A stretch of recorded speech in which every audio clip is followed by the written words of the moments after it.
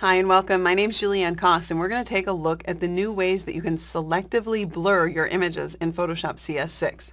Let's start with this image, and I'll go under the filter menu. I've assigned a keyboard shortcut to field blur, but selecting any one of these, either field, iris, or tilt shift, will bring up these on-screen controls. You'll see over here on the right-hand side, here's my blur tools. It automatically chose field blur, but we can toggle that off for a moment and instead go over to the tilt shift option. Now, we get an overlay on top of the image, and we can reposition this tilt shift blur by dragging in the center point. We can also make the blur greater or less by dragging the wheel here, or of course you can move over to the panel and change the blur slider. We can also rotate the blur either by clicking on one of these circles, or you can actually click anywhere outside of this area and drag in order to rotate this. Now, if I just click, I'm going to actually add a second tilt shift blur. So I don't want to do that. I'll hit the delete key and that'll get rid of that one. And we'll come back to our original pin that we laid down. And I'll just reposition that on top of this flower.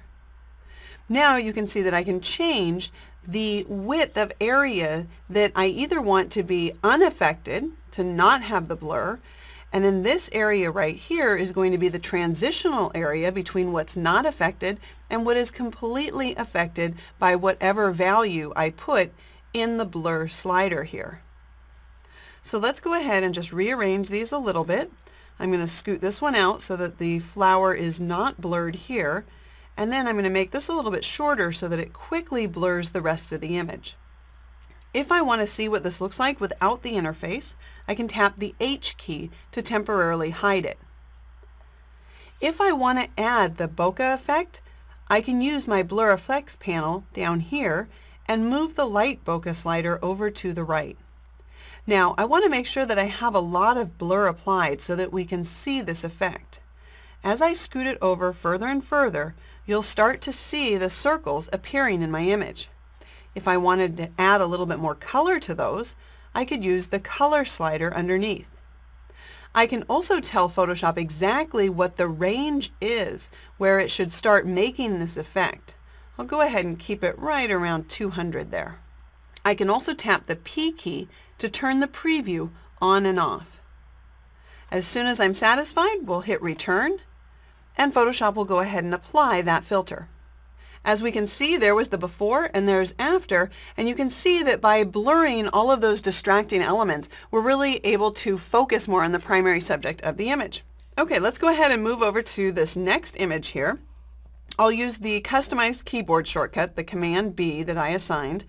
And again, I'm going to switch from field blur, but this time I'm going to go down to the iris blur option.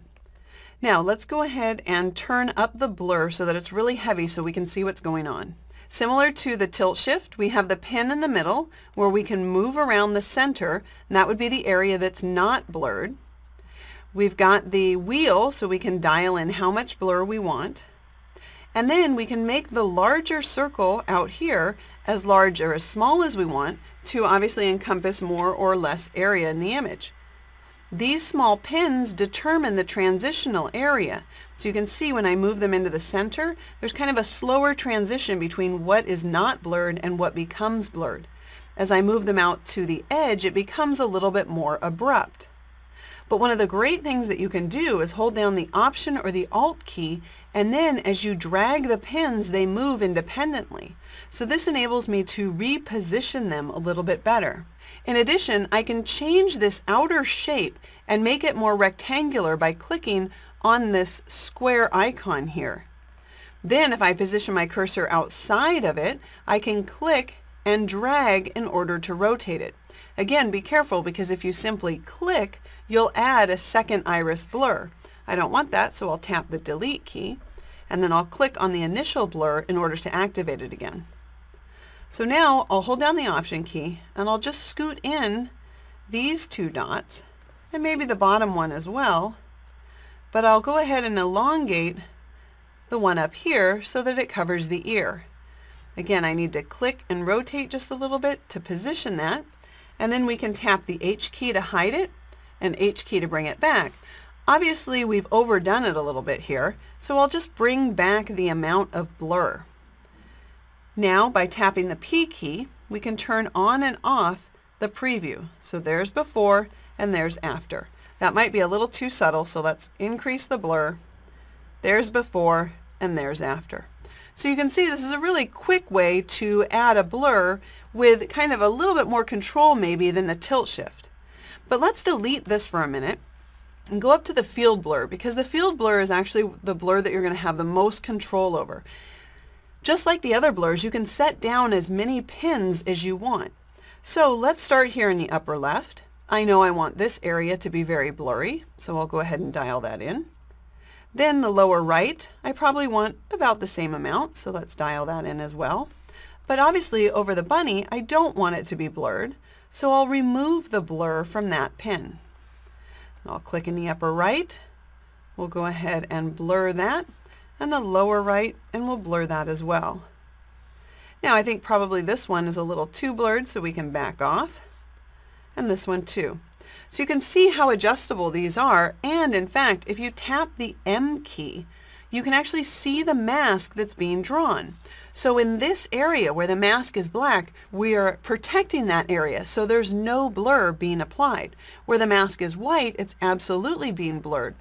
And as we reposition these pins, let me just move one really close for a moment, tap the M key again, you can see that Photoshop has automatically changed the mask. So it's interactively making the transition between the different amounts of blur that are being applied to each one of the pins.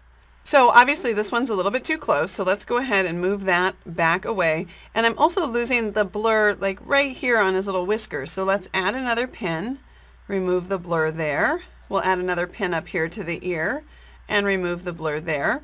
And without spending too much time doing this, I think you guys can see what's happening. Again, if I tap the M key, we can see that mask. Tap the M key and it goes away.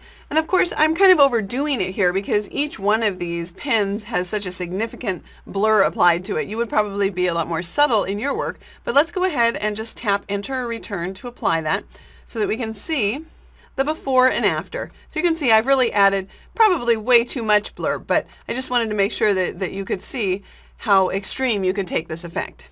So there's a quick view of the iris, the tilt shift, and the field blur in Photoshop CS6. My name's Julianne Koss. Thanks for watching.